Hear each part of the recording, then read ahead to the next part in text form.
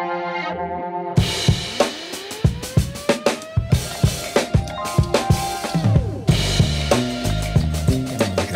to a new episode of the Johnkew podcast, where we talk about all things related to pickleball, gear, and technology. And hats. And hats. Welcome, Eddie. How you doing, John? Good. I can't believe you wore a fedora. Well, you know, you and your melon gang kind of got on a tangent there, so I had to bring everybody back into the fold with a real hat. You like it? I like it. I dig it. So, as an archaeologist, I am not allowed to wear a fedora. It's not really a fedora. It's more of a cowboy hat. Yeah, more of a cowboy hat. Yeah. But yeah, old school. What is it, felt? Yeah, wool felt. Okay. Very nice. Thanks. Well, I used to work at a restaurant called Roy Rogers. Kind of an East Coast thing, I guess. Chicken and hamburgers. I've heard of it. And so they made you wear a hat like this every day to work. It was terrible. It's very hot. Wool felt hot. And a red polyester shirt with white piping. And yeah, it's terrible. Good times. Yeah. But we're bringing it back for today. So the background of this is somebody in the comments section commented, when's Eddie going to get a melon hat? And you've had a melon hat longer than I have, and maybe longer than even Will and Chris. I'm pretty sure. Yeah? Yeah. So your response was something like, they took my vibe. I'm going to wear something new. And I wrote, you dorks have no originality. You had to steal my thunder.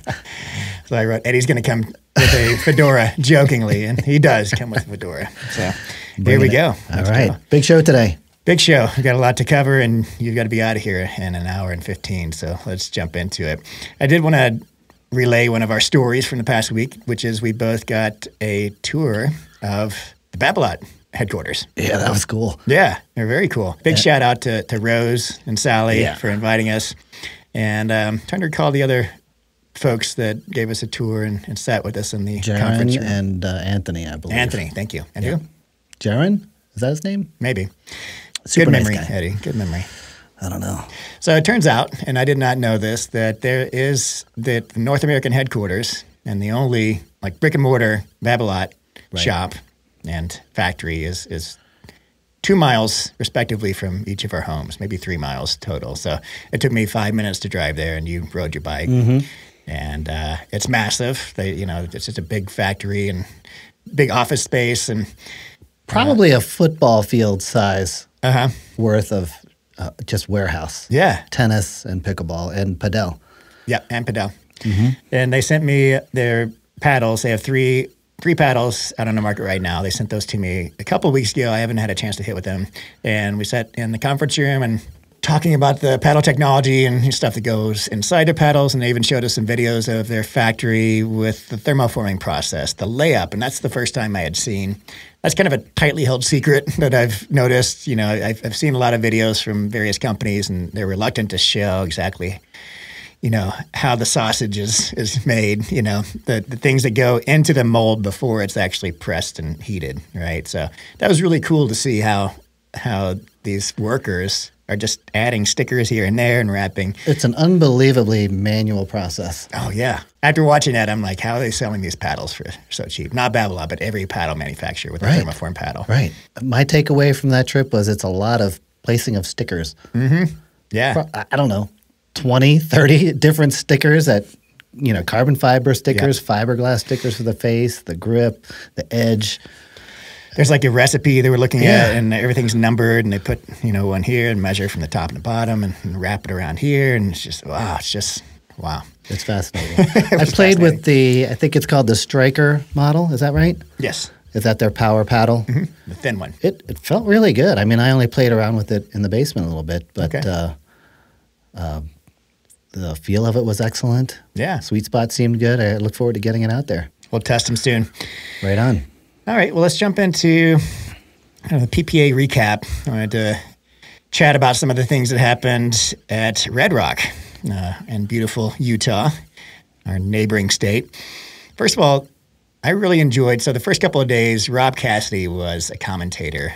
He's good. Along with Misha and, or Mish, I guess, and I think he sat with a couple other people. But I was so impressed with him. I'm pretty sure he must have had voice lessons because his voice sounded great, really good sense of humor, witty, and being a professional pickleball player, he knows the game and knows the inside jokes with all the players. So I really got a kick out of listening to him. I thought he was really good. It's so difficult to strike a balance for the audience, right? Because you have some who have never seen pickleball before, others who are 5-0s. And to capture the interest of all of those people is really difficult. And he does a great job. Yeah. I got a kick out of Rob. So did you get a chance? I know you didn't see much. I was kind of watching. I've been working on the Engage Pro 1 series review, which I'll probably release tomorrow. And as I've been, filming B-roll and writing the script, I was watching over the weekend various games. But I did tune in to see Zane Navratil defeat J.W. Johnson in singles, which was pretty incredible because Zane hasn't been playing singles for a good while, and he just comes in. He was just having fun, playing loose, and man, he was just killing it. Is there something in particular he was doing well? He was just slapping the ball every chance he got. He would just, slap it. He does have a unique style. Yeah, and it just worked for him, and he actually made it all the way to the semis. He was taken down by Christian Alshon.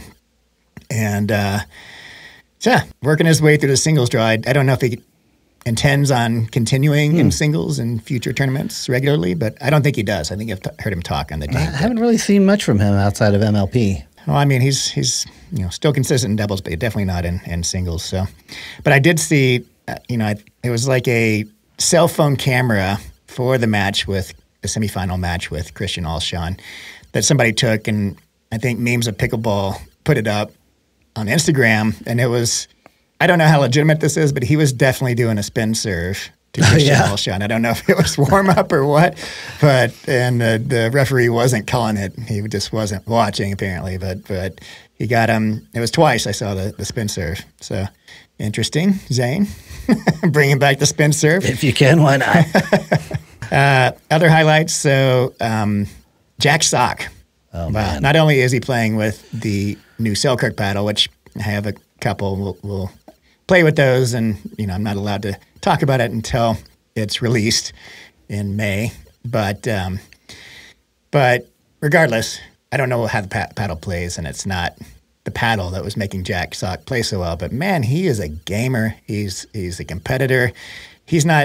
Doesn't nearly have the kitchen game experience as other professional pickleball players, but when he decides to turn it on, he turns it on, and it's perfect for singles. How long until he takes a singles title? Oh, it's coming soon.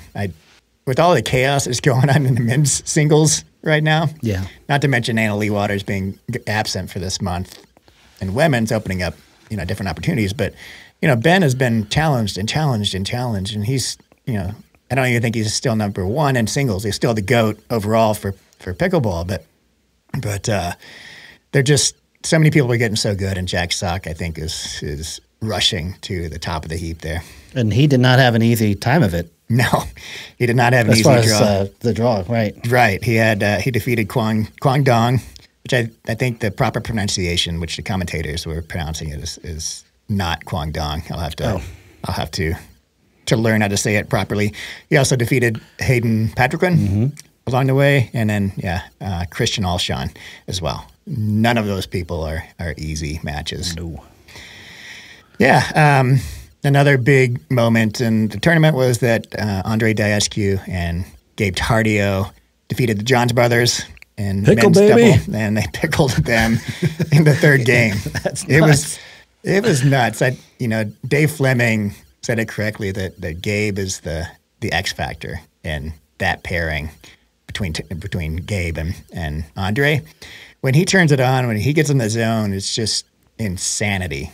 There's so much chaos on the court, and they couldn't miss in the third game.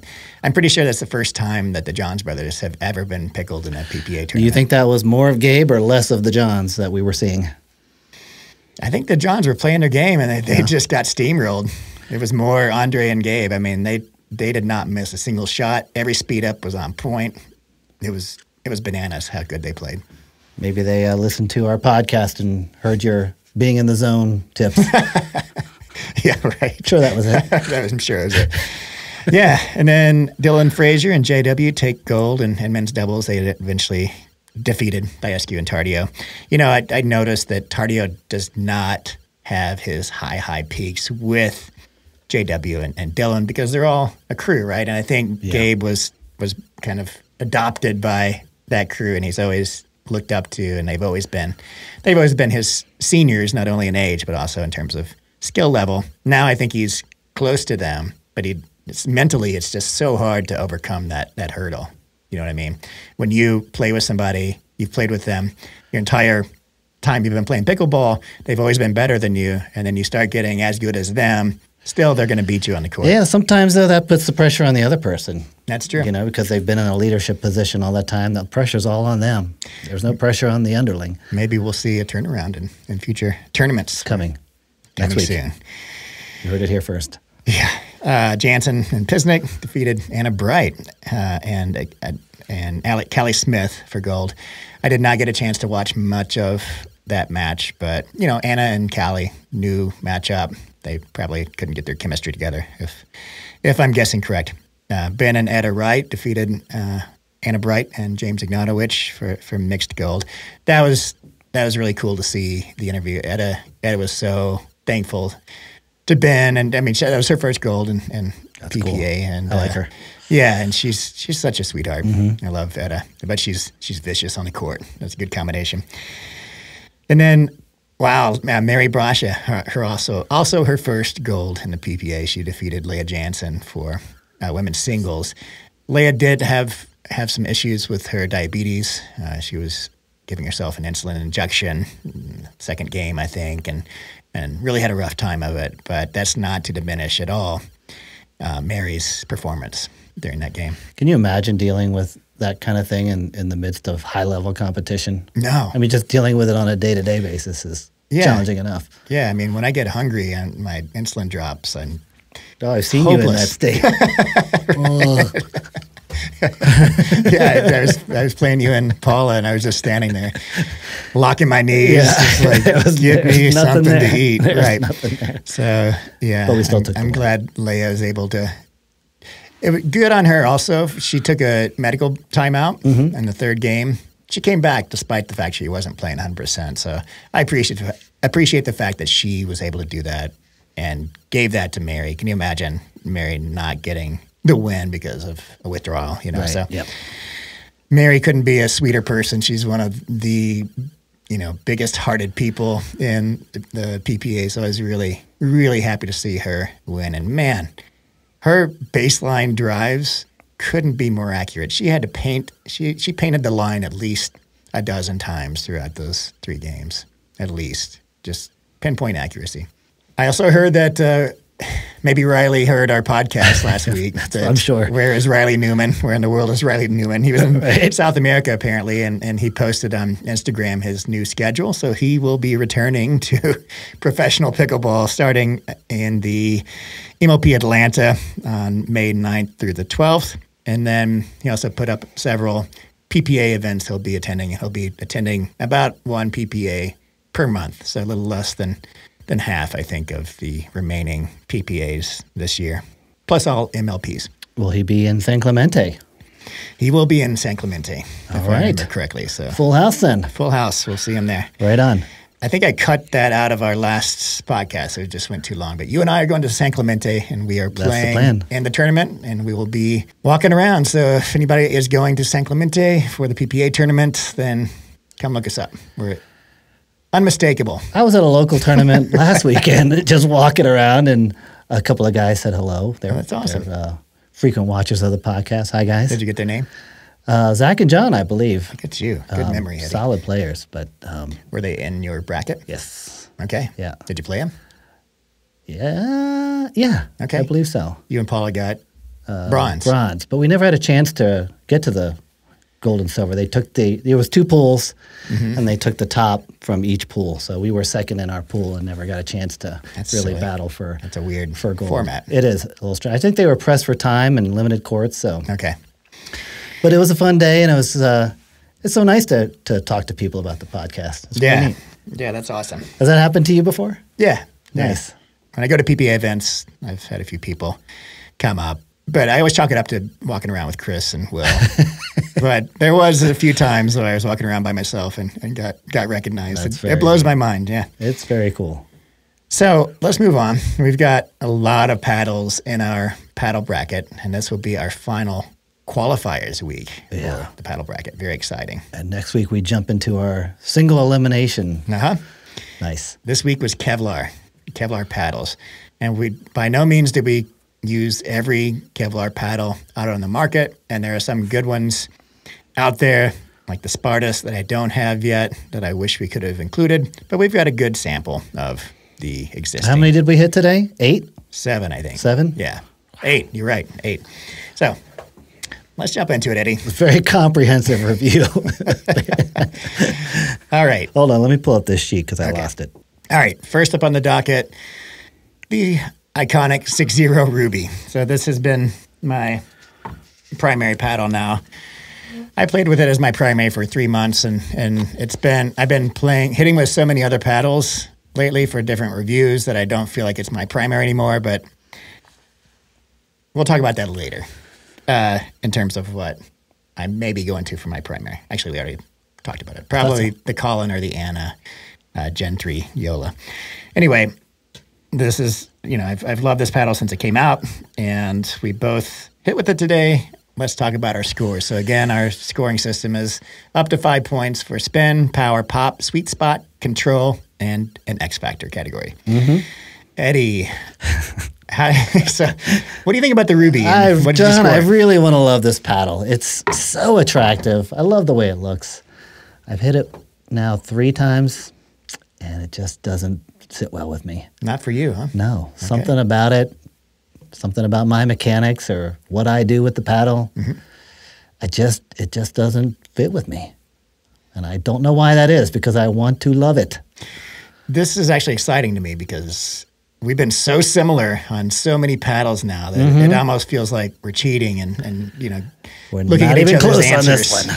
And we're not even close on this one. So what did you give it for the different categories? So I gave it a 3 for power and pop. Okay. It's fine. It's fair to middling. 4 on control. I do feel like drops are very good with it. Resets. The spin wasn't there for me. And again, I don't know what it is about it, whether it's the current state of where that paddle is right now. It's been used pretty well. Yeah. But I wasn't getting good spin out of it today. The sweet spot is good, though. I give it a 4 on sweet spot and a 1 for X Factor because daggone it, it's just so pretty. Now, to be fair on the spin, we're using a used 3-month solid Ruby compared to brand new other paddles for the most part. The Thrive had been somewhat used also. So the spin on the new Ruby is top tier for sure. I got over 2,300. But yeah, it loses its spin just like every other raw textured surface. Okay, so mine are above yours. I still love the Ruby, so I gave it a 4 for spin. Even maybe I should have given it a 5 for spin, but I gave it a 4 for power and a 3 for pop. So to me, drives from the baseline and full swings get better velocity than shorter swings from the kitchen, and that's something I talk about in the review. On the other hand, that kind of more muted pop gives me a little more control. Like you said, the drops are pretty easy with this and the dinks. So the control, I gave it a 4. And for the sweet spot, it's oversized for me. I gave it a 4 for a sweet spot. And I actually gave it a pretty high X Factor just because this thing did hit the market and people were going bananas over this paddle for its looks. And it was kind of the first. Still is. Yeah, it is. Yeah. It's a super popular paddle. I actually gave it a 3 for an X Factor. Yeah, that solid red face with the white trim and accents. It looks great. And do you have a feel for where the sweet spot is on this paddle? I think that may be part of the issue that I have with it. Is just it doesn't seem to be where I expect it to be. Where you want it to be? Yeah. I feel like it's pretty standard. Where do you feel like you're getting not enough response out of the paddle?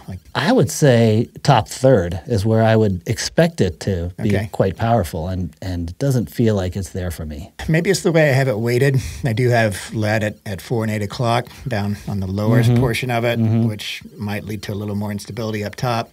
And maybe it's just that I'm so used to it. It plays just like I remember, and I've played with it for a long time. So I do love this paddle. But yeah, interesting. Maybe you'd be better off with either no lead because it's a pretty high swing weight to start with. I think it's 118 for a hybrid paddle. That's pretty up there.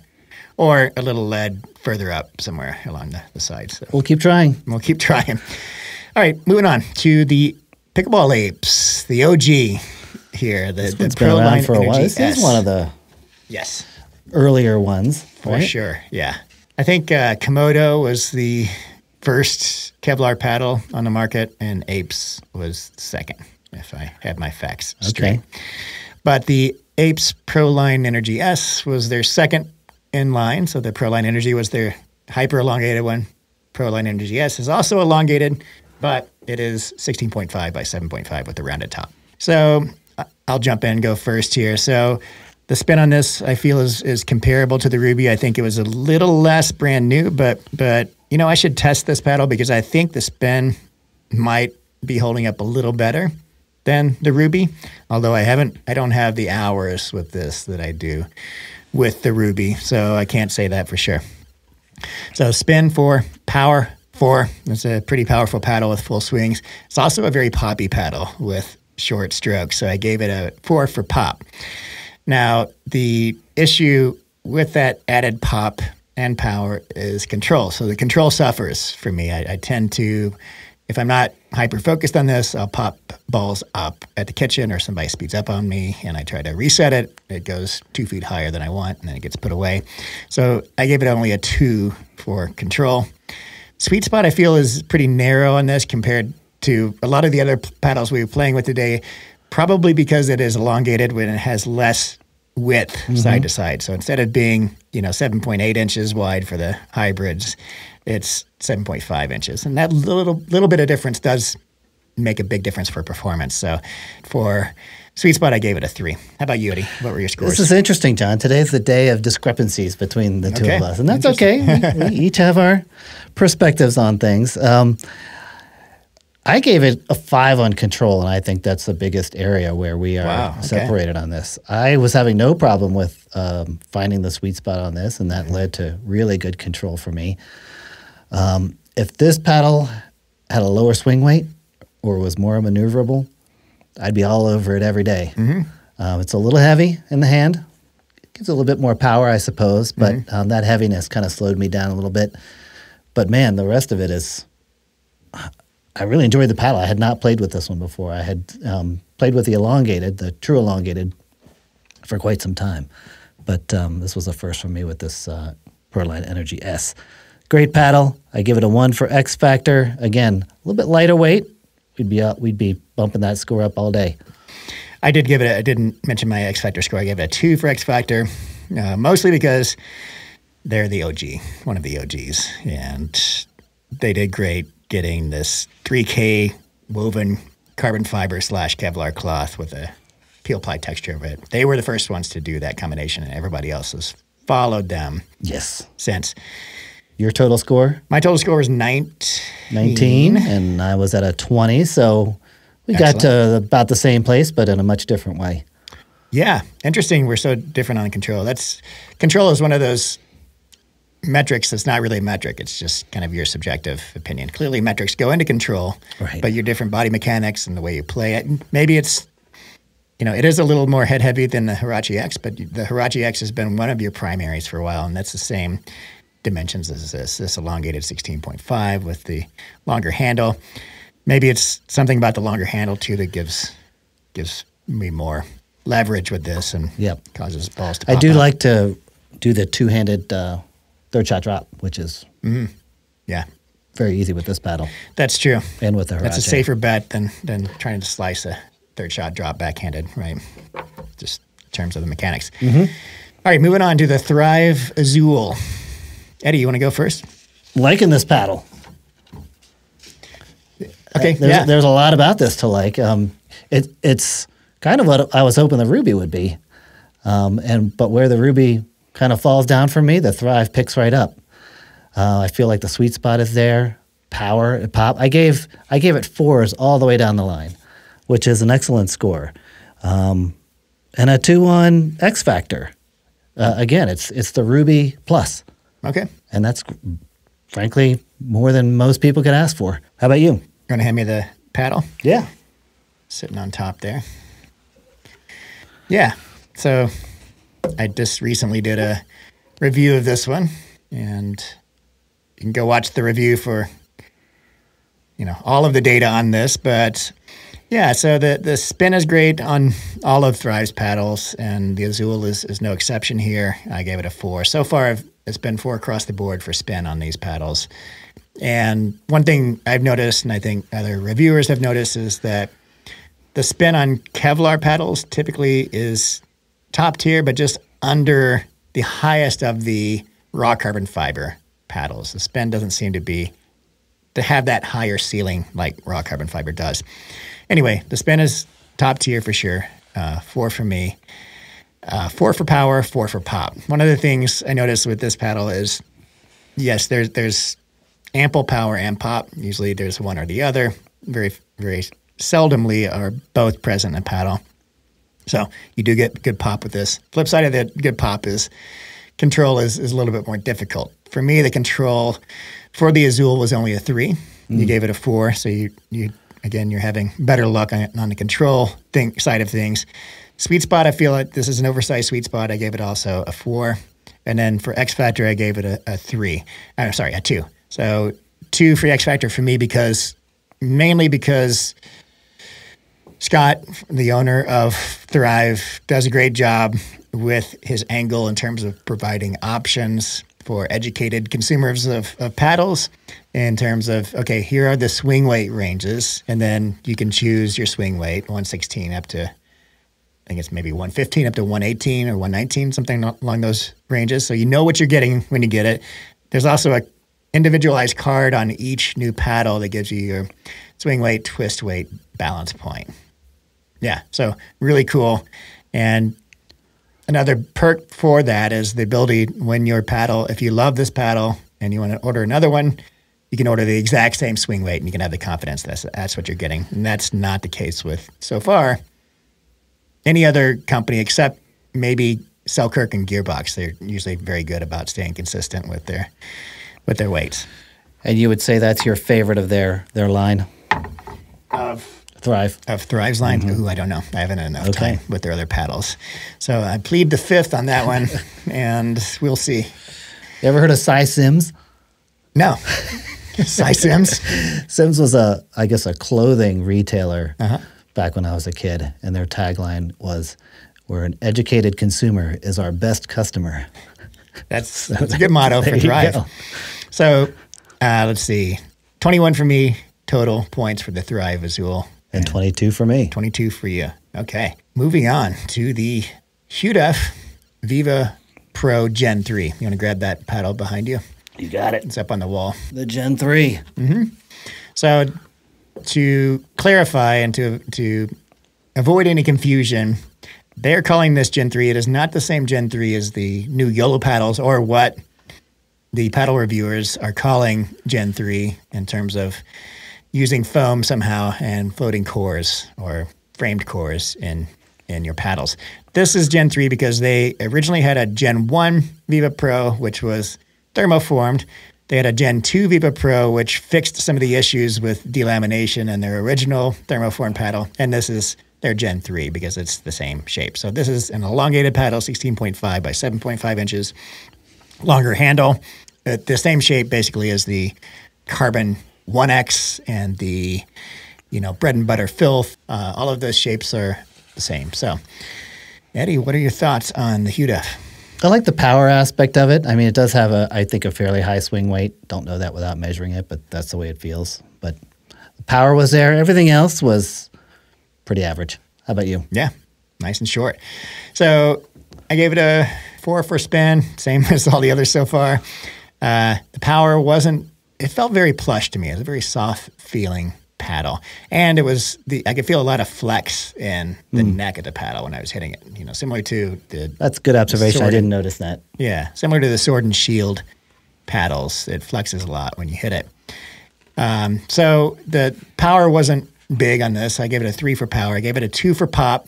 It had even less pop. Part of that is, like you said, the heavier swing weight, which is going to be naturally occurring with these elongated square paddles. The elongated curved top paddles have a little less swing weight, little more maneuverable. This is not those.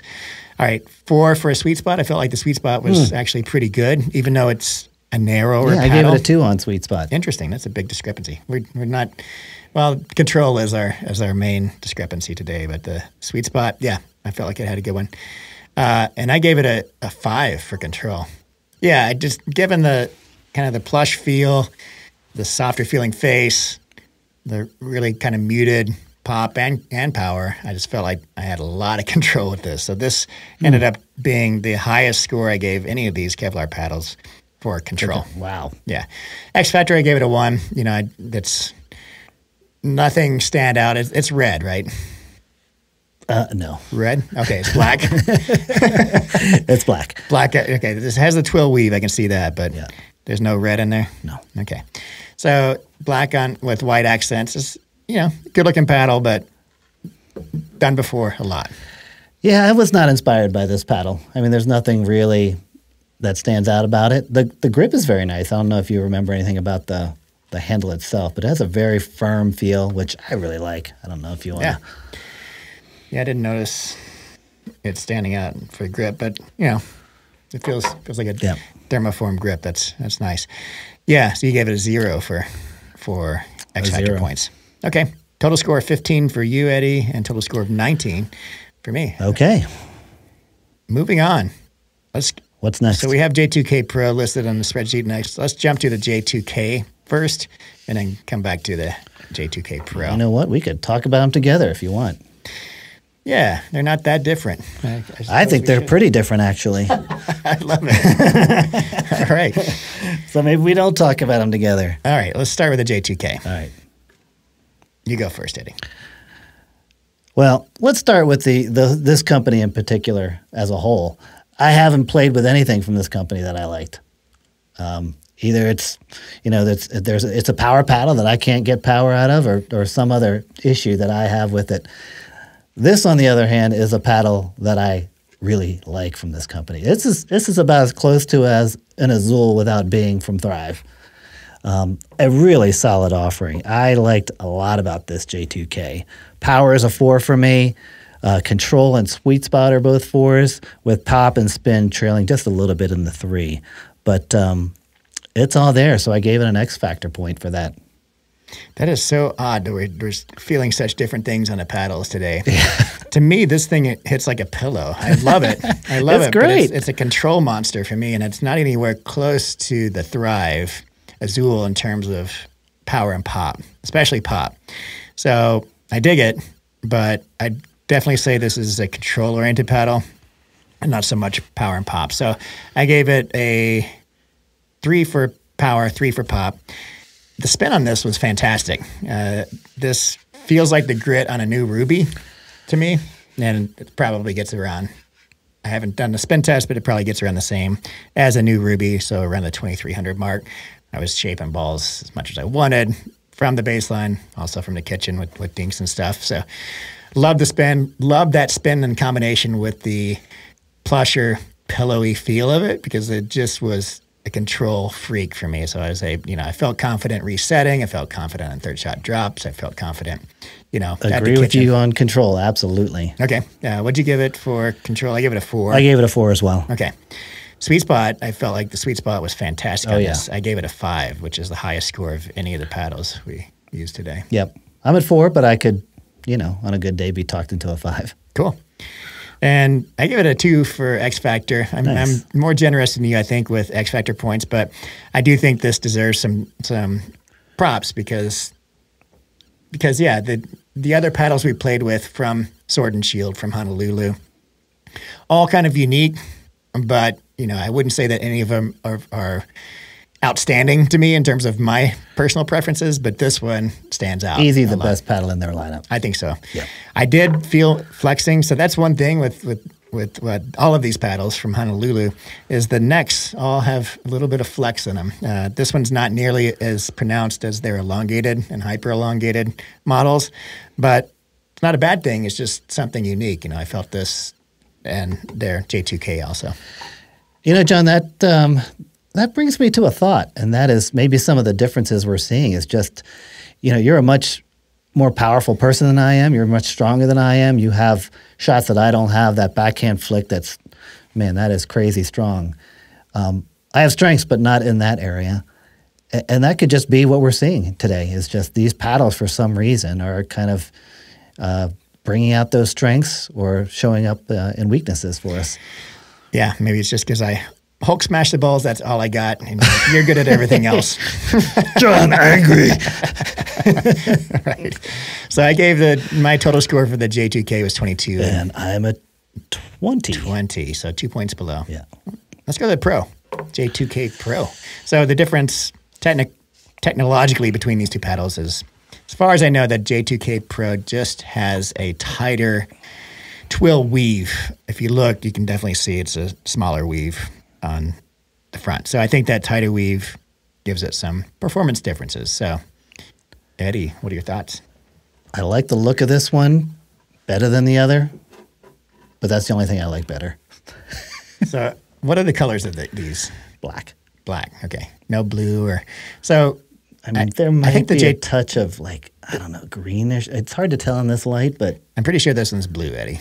That one might be, yeah. I can see blue. That's a little bluer, yep. Okay. So, yeah. Did I say it was blue or black? You said it was black, but maybe you're looking at that one. Yeah. So this one, there's two models for this, the blue one and a red one. You have the red one. I have the blue one. Yeah, right? The red's pretty cool, too. The red one looks good.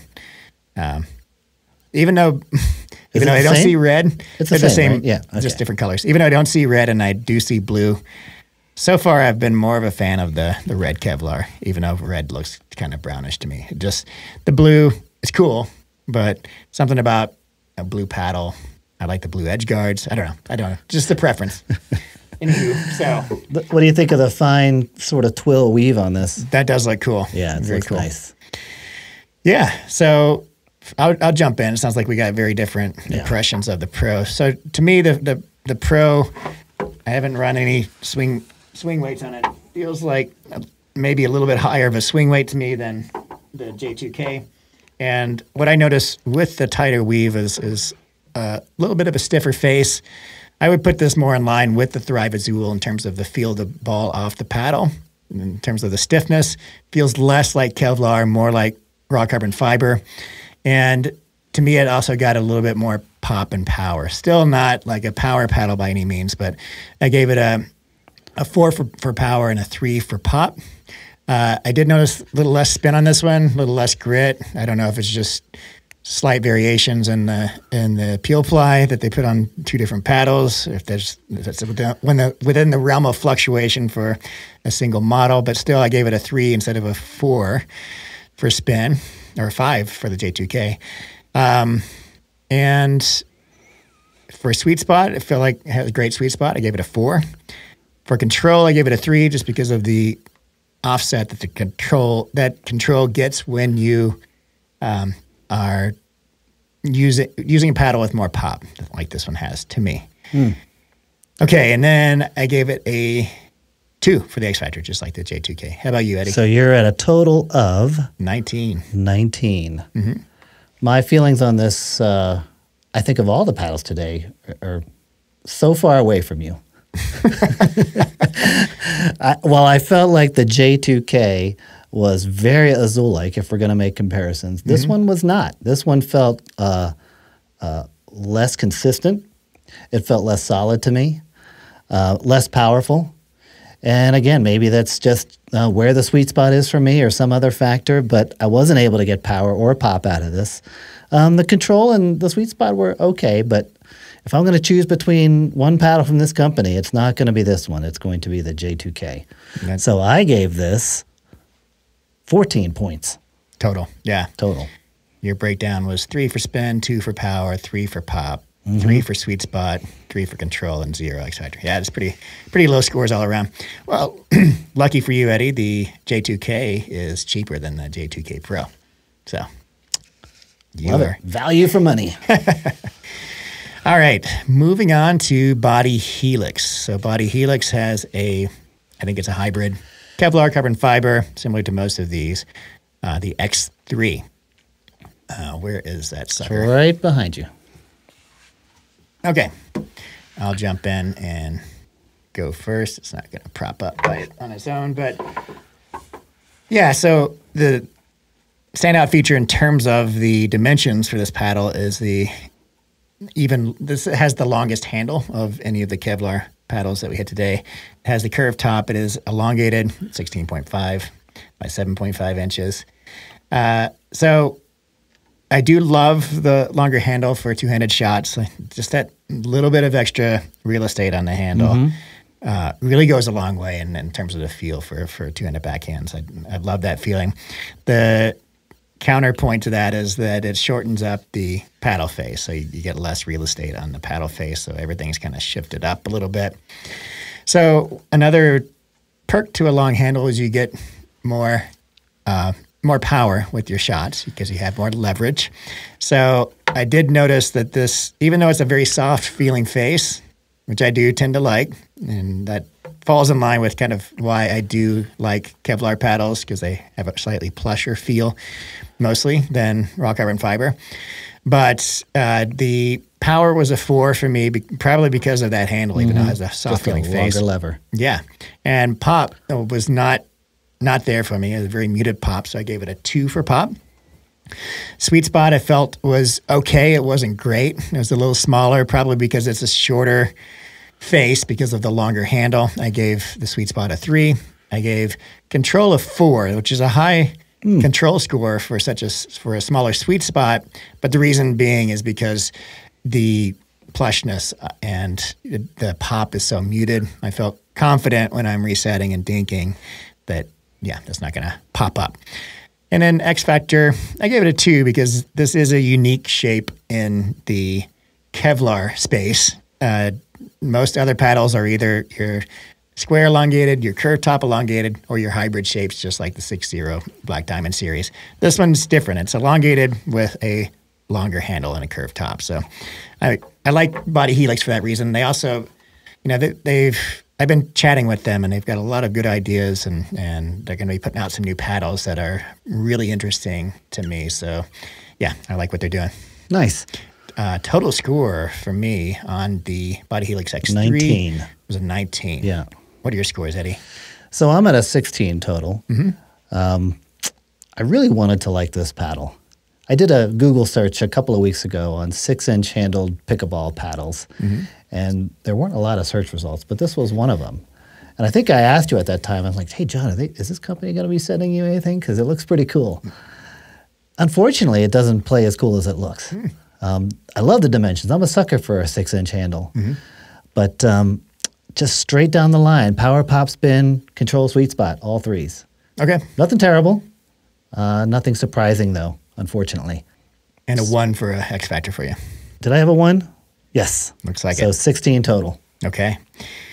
Yeah, we're just seeing a trend here where I'm getting higher scores for the most part than you. There are a few anomalies here and there, but maybe I'm just grumpy today. Maybe you're grumpy. Maybe it's because I'm more fond of Kevlar. I think that's well known. I'm a big fan of Kevlar paddles. Something about the balance they strike, and for me, in terms of the feel of the ball at the paddle, control, power, I just like it. Well, there was one today, aside from the Azul, that I was very generous with my scores with. Okay. Is that the next one we're Let's talking about? talk about it. All right. The Hurache 11.624.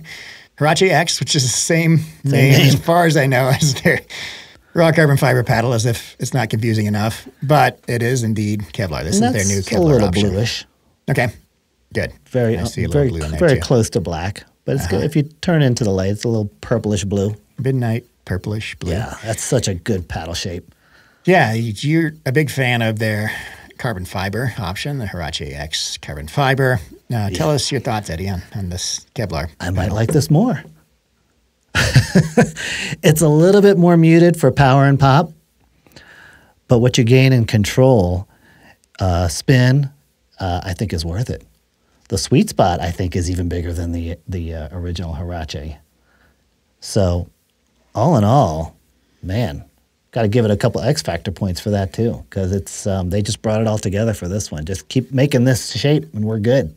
How about you, John? Yeah, you gave it a 5 for control, which is your highest score for. No, you gave that and the Apes PLES a 5 for control. Yeah. So your total score 22. That's big for you. And it's maneuverable for a fairly long paddle. Right. Yeah. So we're differing a little bit on this one, but fairly closely aligned. So I did notice it got great spin also. I'm eager to test out the spin on this one. I feel like, it's top tier, like most of the others that we're testing. But I want to compare that to the J2K because I think the J2K is going to get the most spin.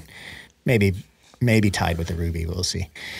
Power and pop, I think we got the same scores. I gave them a 3 for both. So yeah, a little bit more muted feel you get with that Kevlar. Right. So it's going to feel a little different than their raw carbon fiber. It's a subtle difference, but yeah, with that muted pop comes more control. I gave the control a 4. I also was pleasantly surprised by the sweet spot on this. I feel like the sweet spot was larger on this Kevlar than, maybe slightly larger than their raw carbon fiber one. And I gave it a 4, which is a big score for an elongated paddle, which is more narrow, 7.5-inch width. Normally, I can really feel, especially for a longer handle version, normally I can really feel that diminished sweet spot on these. Wasn't an issue with this. So good paddle. I gave it a 2 for X Factor points compared to your 3, just because... again, it's its own mold, it's its own shape. They're introducing something new. They've already introduced the same shape in the Hurache X raw carbon fiber, but I like 11624 as a company. They're kind of innovative, and clearly they're very popular right now. So a couple of X Factor points for me. All right. 20 points for me total versus your 22. So that's our Kevlar lineup, right? That's our Kevlar lineup, and we can have a drum roll now and finalize our standings for all of our paddles. How many paddles did we look at, Eddie? Ooh, 26? 25? Okay. 26. That's a lot of testing. And that's not even a smidge of the market, but... Not even a smidge, but it's a good representative sample, I'd say. I think so. And there's still some exciting paddles to come, so we will figure out a way to do something like this again in the future. Maybe add some more criteria into the mix. And I didn't announce it on the last podcast, but I did put up on JohnKewPickleball.com, my website, the current standing of all these paddles. So you can click on the link in the description. On the previous podcast, I'll update that standing this week. And so they'll see your scores and my scores and are combined. Yes, indeed. So we see the ranking, overall ranking, the paddle. There's a column for you, me, and total. So the total score, the highest performing paddle so far out of all the paddles we've seen are the Scorpii. The JOOLA Gen-3 Scorpii.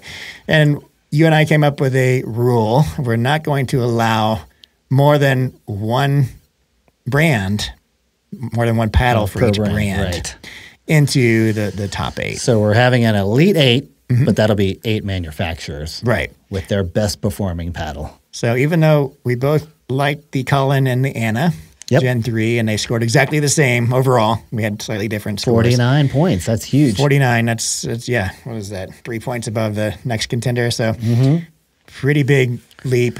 We're going to have to choose just one of the Colin and Anna, and I think we've landed on Anna for now. Hey, I like that choice. I feel like the Anna is a little bit more maneuverable in the hand. Lower swing weight, so there's more you can do with it in terms of adjustments with weight and things like that, with grip size as well. So I think for that reason, I'd go with Anna. My Colin got a little bit higher score than my Anna last week, but like I said, the Anna is growing on me, and I'm going to start playing with it more, and we'll see. So I think it's well-deserved for Anna. And we also had to eliminate Ben John's Perseus, which was originally number 3, 16 millimeter, but you can't have more than one JOOLA Gen-3. So representing JOOLA will be the Scorpius 14 millimeter. Let's go. All right. Number 2 spot has been kind of our long-reigning top spot, the Chorus Shapeshifter. A big, still hanging in there. Big sleeper, surprise paddle. Yeah, we both love this one. I've talked to several people who've gotten it. Oh, really? They're all impressed with it, too. Yeah, a few people have bought the Shapeshifter, and I've heard nothing but positive things, although one person, I think, left a comment that their Shapeshifter gave them tennis elbow, but it was not, clearly it's not the Shapeshifter's fault. It probably came from a lower swing weight or a different, who knows, different balance weight or something. So overall, fantastic paddle, just overall balance. Nothing spectacular like the crazy power and pop of the Gen 3 JOOLAs, but does everything really well. Number 3. today's Kevlar winner, I think, the Thrive Azul. Yeah, honestly, I did not expect the Thrive Azul to be number 3 overall on their list. I thought maybe top 8, maybe top 10, but boy, playing with it again today, I was like, it's a nice paddle. It's just a solid all around, just like the Shapeshifter. I think is a really good all around paddle. Right, not a standout in any one area. It's not going to kill you in power, but man, it's just the package is so solid. Yeah, and one thing that probably gave our Thrive Azul a little boost was the fact that it was weighted up to my specifications by Scott, the owner, during the paddle fitting. Not all of these paddles got the same attention to detail that the Thrive Azul does. So that may have nudged things up a little bit, but still, even without the lead tape, I gave it a slightly higher score than you did, and it definitely wasn't set up for me. So right. Yeah, there was enough there without that. That's true. Number 4 on our list was the 6-0 Black Diamond Infinity, another kind of surprising paddle to be up there. Still hanging in after it's got to be a year now that it's been out, right? No, no, it came out winter. 5 months ago. Yeah. But yeah, it's not something that I was like, oh, this is going to kill it in our top 26 paddles. Yeah. I thought maybe in the top 10, but yeah, there it is sitting right there at 4th place. And that's our first edgeless paddle so far in our top 8. And yeah, I think, just the maneuverability, the quick hand speed of it, combined with the control of it and the spin, it's just a solid paddle. Number 5 is a complete surprise. Mm-hmm. If you had asked me last week if this was going to be on the list, I would have said, no way. The J2K. J2K, number 5. Man, what a surprise. A huge surprise. I would not have expected it either, but playing with it today, we've played with it a couple times and performed well beyond our expectations. And yeah, just... You know what, John? I should have given it another X Factor point because it has the best head cover I've ever seen on a paddle. I'm not kidding. I'm not a huge guy for head covers. Who cares? Right. It's normally just the neoprene, I guess. Right. But man, this thing is sweet. Thanks for bringing that up. I keep forgetting to give a shout out to Honolulu Pickleball Company. Oh man, for the crazy level of effort they put into their paddle covers. So I think there's a hook, if I remember on it correctly, so you can hang it on the fence. It's made out of neoprene, but it's like finished differently. I mean, you could take this paddle with the head cover on it and chuck it in a lake, and it would come floating back to you. It might. Right? It might. There's no way that sucker's sinking. It might. The paddle, I think, has the same attention to quality and detail, I would say. They're all quality they're paddles. Doing a great job. But their blend of everything came together for the J2K, so I'm happy for them. All right, and number 5. Number 6. Number 6 was the Hurache X Kevlar. Yeah, we went kind of back and forth as to which 11.6... What's the name of this stupid company? 11.624. We kind of went back and forth as to whether we went with the non-Kevlar or the Kevlar version. Mm-hmm. Where'd we end up with that? Kevlar Yep. inched out by 1 point, overall point. So we got 42 overall points for the Kevlar and 41 for the raw carbon fiber. Yeah, another good performer. Another unexpected one. So how many Kevlar? We got 3 Kevlars in here so far. Okay. Yep. All right. And number 7. Not Kevlar. Not At Kevlar. Least not on the face. But another edgeless paddle, the Pro Drive Encounter. Man, solid offering. Good power. Mm-hmm. Right behind you there. Yeah. I love it that Pro Drive is on our top 8. I feel like they've been around doing their thing for a while. Pickleball Will has given them a lot of love. He's the one who turned me on to them and introduced me to their owner. And all of their paddles play pretty well, but whatever combination they've used for this one just all came together just really nice. I remember playing with it a few times with you and Paul, and you both commented. You're like, man, you're playing really well with that paddle. It's easy to use, and it's elongated, so plenty of power. It has the hybrid honeycomb core with some aramid in it, but it does not feel like an aramid core by any means. It's nice and plush. I'd say plusher than a raw carbon fiber paddle, which is crazy to me. Yeah, and they nailed that edgeless design. It is so sleek. Sleek. Right on. Very sophisticated. Okay, we only got one spot left. One spot left. What's the last spot, Eddie? How about Volair? Love that choice, too. I was hoping so bad that the Mach 2.4s though would end up in our top 8. So actually tied in score with the Pro Drive Encounter at 41 combined points. So it just snuck in. That's a good point. We don't have a last spot. We have 2 7th places, basically. Yeah, and this one's just solid control all day with tons of spin, right? Yeah.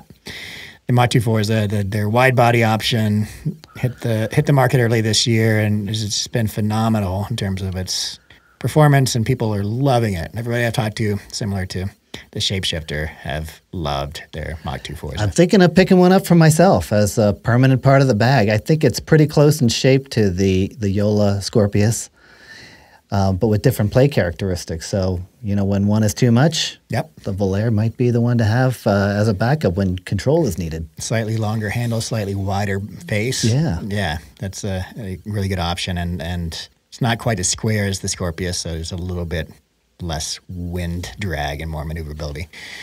8 paddles. We have our top 8. We have our 8. How exciting is that? Let's go. So where do we go from here? So semifinals, right? Yeah. Are we going straight to semifinals, or are we going to go to quarterfinals yet? We'll figure it out. We're just going to knock it out as fast as we can. But we'll pit number 8 against number 1 in a head-to-head competition. I like it. Likewise with 2 and 7, and we'll keep going from there until we have our winner. Yeah, and again, we're going to play with these paddles. We're going to keep our scores, and then we're going to get the number of points won by each paddle, and then use that to decide our winner. So that's for next week, and we'll have exciting results to share. Well, let's move on. I know you gotta take off soon. No worries. I want to first announce the winner of this week's question award. So, if you remember from last week, I offered a brand new Engage Evolution Extreme 14 millimeter paddle to anybody who left a question in the comments that we decided to read this week. So that person is Metal Blue, who had the question, will copycat companies be able to bypass JOOLA's patent on their paddles and copy the new Gen 3 paddles? An extra layer of foam seems so easy and simple to do. So as far as I know, the JOOLA Gen 3 paddles are patent pending. I don't think they have an actual patent like Gearbox does for their Pro Series. Was there a patent on the original foam exterior? Oh, the edge foam? I don't think so. No. Maybe patent pending, but I don't think they ever patented that, because if they did, everybody else copied it. Right. So, but that's a really good point he brought up, or she, that it'd be very easy. I shouldn't say very easy, but it would be easier to copy this than it would the crazy SST gearbox technology, right? That stuff is wacky and out there. This is just polypropylene with the sides and top cut a little shorter with foam before the edge foam. So there's 2 layers of foam, basically. A different kind of foam, though. A different kind of foam. This is definitely softer and more, I'd say it's definitely higher tech than the edge foam. The edge foam is just the kind of the shop foam that you can spray into anything, yellowish stuff that expands. Everybody uses it. It's useful and effective, but whatever they're doing with that really soft foam really enhances the paddle's performance.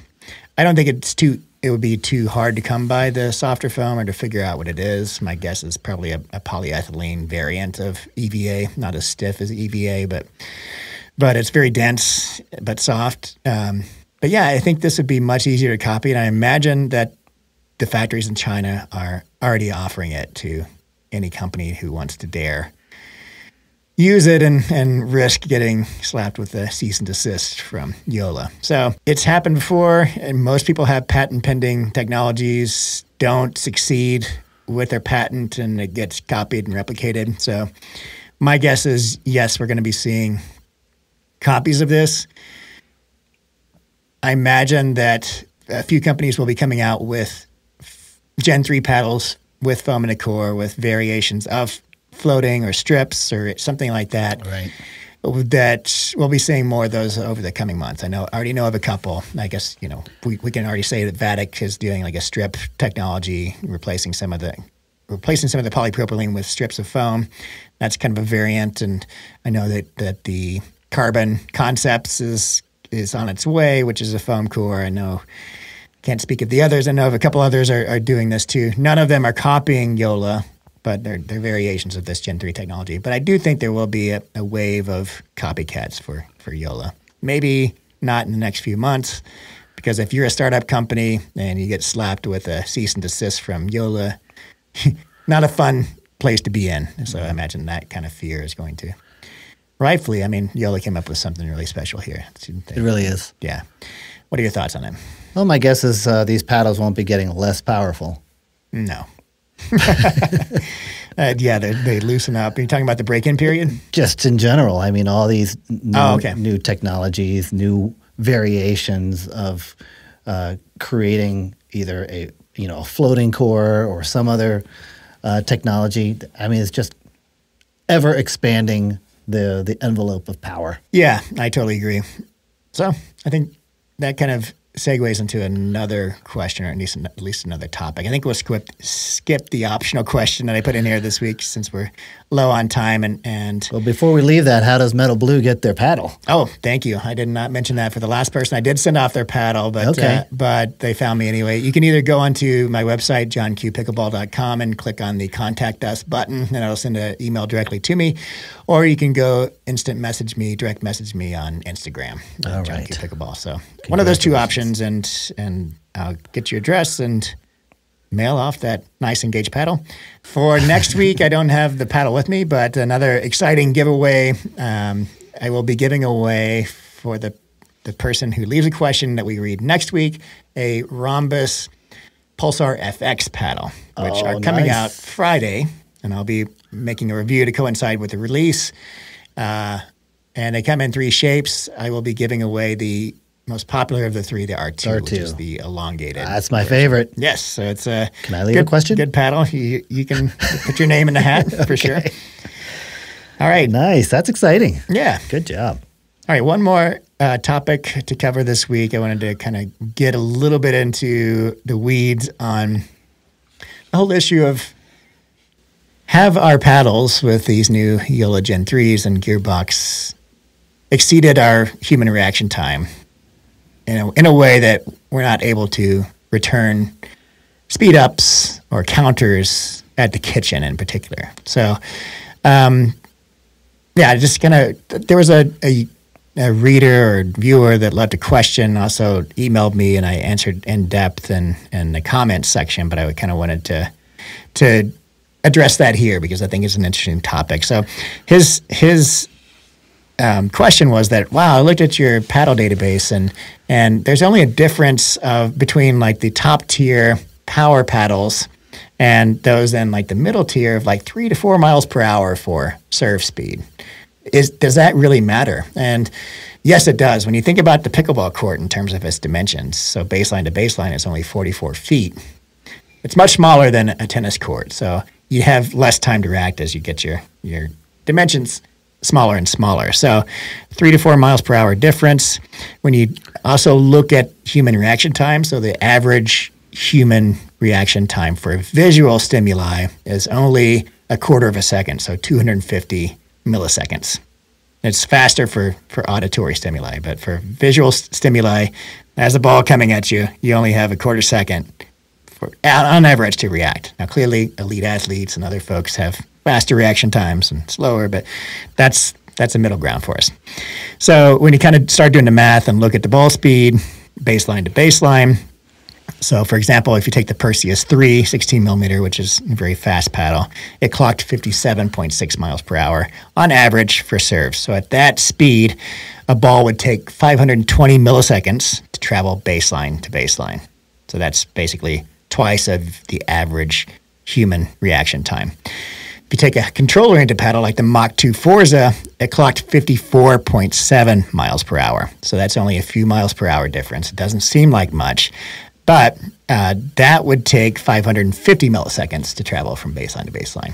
Still doesn't sound like much. We're only dealing with 30 milliseconds here. So what difference does that make? Well, when you think about it in terms of the human reaction time, that's actually taking 12% off of your reaction time, right? Those 30 milliseconds difference is taking 12% of your reaction time away, which is a pretty good chunk of your reaction time. that becomes compounded when you get up to the kitchen. When you're 14 feet away and you're leaning in, it's actually only 10 feet. We'll use 14 feet for calculations here to be conservative. So that becomes really, really important. Were you going to say something?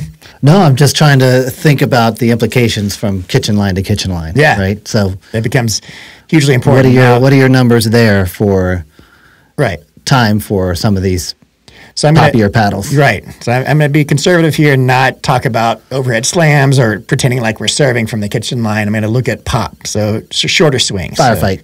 Firefights at the kitchen. And my pop statistics on my database are when I drop a ball extend my hand, drop the ball, hold the paddle at my chest, pop it, right? It's a drop punch volley. And that's even really conservative because the ball has no speed to begin with. It's just, it's stationary, dropping. Normally, people are dinking at you. There's going to be a little bit of compounded speed velocity on the ball because you're getting some speed coming at you before you hit it. Anyway, so taking my punch volley speeds, let's look at the Perseus 3. So that one had an average of 37.3 miles per hour. And then the Mach 2 Forza, which again is this control-oriented paddle, had an average of, 34.0 miles per hour. Again, so 3 miles per hour, 3.3 miles per hour difference. So yeah. And when you do the math, the Perseus ball covers 14 feet in 255 milliseconds. So right up against the average human reaction time versus the Mach 2 Forza at 280 milliseconds. So you're getting 10% more time to react to the Mach 2 Forza than the Hyperion 3. And we've all experienced it. Anybody, anyway, who has been on the other side of the court, particularly the other side of the kitchen, against someone playing with a Gearbox Pro Power or a new JOOLA Gen-3, you can't see the difference as a bystander, but that ball sneaks up on you in a bigger way, in a very noticeable way. And, it takes a while to kind of orient yourself and get used to that extra velocity. And still, you can't react in time sometimes, right? So something really kind of fun here is that the poppiest paddle in the database now, the new winner for pop, is the Anna Bright Gen 3 JOOLA. And it clocked an average of 38.6 miles per hour for punch volleys, which translates into 247 milliseconds to travel those 14 feet from kitchen line to kitchen line. So the point being here is that at the most conservative estimates where you're just dropping a ball, the ball is stationary and you speed up, the Anna Bright is the first paddle to exceed the average human reaction time. And unless you are anticipating that ball coming at you with a high degree of accuracy, like looking at that paddle and hoping that and holding your paddle up, and you're accurate with that, then you're not going to have time to react to it. So it's either going to be a clean winner, or it's going to miss you or go out, or you're going to get body bagged, or it's going to shank off your paddle, right? So yeah, I thought it was just kind of a fun math experiment and using the data we have from our paddles. And also it gets into the ethical conversation a lot of people are having about where should we cap the limits of power and pop for paddles. And in my opinion, this is probably it. Maybe even capping it a little lower than the new Gen 3 JOOLAs. What are your thoughts, Eddie? So the answer to your question is yes. Which question? Are we beyond the capacity of human reaction time? Right. Yeah. So the answer, I think, is we're definitely there. Yeah. And we're only getting faster and faster paddles, right? For sure. But I don't think you can completely discount anticipation. No. That's a huge factor in this sport, especially where those kitchen firefights are all about anticipation. Returning serve is all about, yes, you're reacting. Reaction's probably only 50% of it, with anticipation being a huge part of it. And I think that's, frankly, what separates a lot of mid-level players from the more advanced ones. It's not any sort of genetic or biological predisposition to fast twitch or fast reaction. I think it's just better anticipation.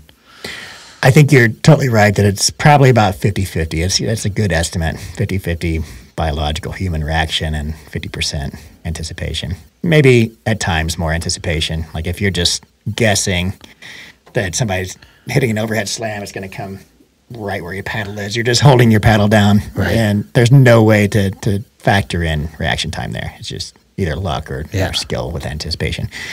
But yeah, anticipation is a huge component of this. But I do think just from playing that there is something to that kind of limit we have now. The gearbox, the new Gen 3 JOOLAs.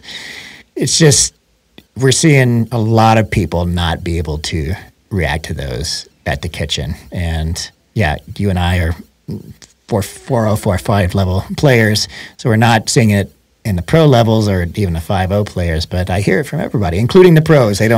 Some of them don't like it either, and it does change the nature of the game. It sure does. I mean, anecdotally, I could tell you, this year I've been hitting the body way more times than last year. Yeah. And I'm not slower, I don't think. No. And hopefully my anticipation is as good as it has ever been. Right. For sure.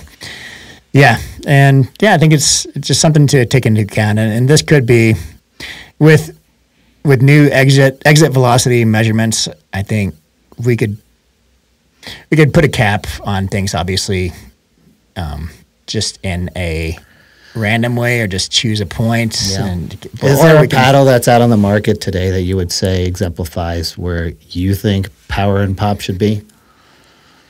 Well, I don't really have a problem with the Gen 3 JOOLAs. I think we could cap it there, or to be safe, I'd probably go just a little lower than the Gen 3 JOOLAs. And there are several paddles inching up on the JOOLA. This is one of them for power. That one of the things. So when I'm saying power and pop, that I should probably come up with a combined metric for power and pop, because that would be very useful. It's useful to separate them for sure, right? Because different paddles get high pop and low power, vice versa. Very few paddles get high power and pop, and JOOLA Gen 3s are those. Gearbox are those. But I think most people, when they think of power, they think of actually pop, those kitchen exchanges, because that's where most battles are taking place on the pickleball court. I digress. Yeah, I'd like to come up with a kind of a metric of ball velocity or something. It combines both of those two to separate the gearboxes and the JOOLA Gen 3s from the other paddles that either have high power or high pop. So high power, like the Pro Drive here. High pop, like the Pro Kinetics Black Ace. Right, those are two examples. This Pro Drive also has pretty decent pop. Regardless, any number of paddles that are inching up, both in terms of power and pop, on the JOOLA Gen 3s, that might be a good kind of place to say, okay, we're good. Let's stop it here, guys. Yeah. We don't need more speed. What we need is more forgiveness, bigger sweet spots, more maneuverability, all the things that make paddles great, which is not just power and pop. Right. Yeah. And, that would change gameplay. Like Colin John said in my interview with them, that would change gameplay probably in a more fun way to watch as a viewer, in terms of people aren't as deathly afraid to speed up anymore if the paddle doesn't have so much power that whoever's countering is going to hit a ball at 100 miles an hour on the counter, and there's no way you can get that back or it's going to hit you, right? There's more forgiveness. Slower paddles are going to lead to maybe more exciting points. But I do think we're either at the upper limits of where we should be, or have slightly exceeded it at this point. Fair enough. That's fun, Eddie. Got any more comments on this issue? No, I think that's a fascinating study. It'd be neat to see that in graphical or video form, so people can really see the difference. Yeah, what 30 milliseconds really interprets to look like in the real world, right? Yeah, that's a really good point. Next project. We've got a few, right? That's right. I did have some final thoughts, but I did not write them down, and they've escaped me. Do you have anything else you wanted to chat about? No, looking forward to our shootout next week with our top 8 paddles. That'll be a lot of fun. We can finally see who's going to come out on top on that one. But it's been a fun road so far. Looking forward to continuing that. Yeah, for sure. It'll be a busy week for me. I'm going to get the Engage Pro 1 review out today or tomorrow, and I've got the Rhombus Pulsar FX coming on Friday on its release. And plenty more paddles coming in. We've got a lot to contend with, Eddie. By the way, I bought one of those Kineons. Did you? Is that what it's called? Kineon? Yeah, Kineon? Yeah, okay. Yeah, so I bought one of those. Fantastic. It's on its way, but, at this age in life, got a lot of aches and pains, and if it can take care of some of them, even at 50%, yeah, I'm all over it. It's worth every penny, but we'll see. That's fantastic. They've got a nice, 30-day trial period, so That's great. why not? Yeah. Yeah, if you didn't watch last week's podcast, the Kineon Move Plus, I brought it up. They sent me one, and I did some research on it, and it's red light there. It's a red light therapy device with LED and laser, which I think is the only one to the market with laser near infrared spectrum, which penetrates more deeply, gets into your joints, and actually there's a wealth of scientific and peer-reviewed literature on the efficacy of these treatments, and I've had enormous success using it on my knee, my elbow, my tricep, my shoulder, my feet.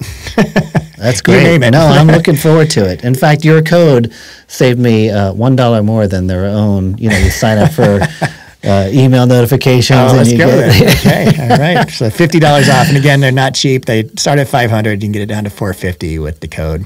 Yeah, not an impulse purchase, not something you want to go out and buy without looking into it. But there's plenty of research out there to be had, not just on Kineon. It's definitely not cheap, but again, it's risk free. Mm-hmm. And for me, if I can have pain reduction, yeah, I mean that's worth every penny right there. Yeah, looking forward to it. It's very exciting.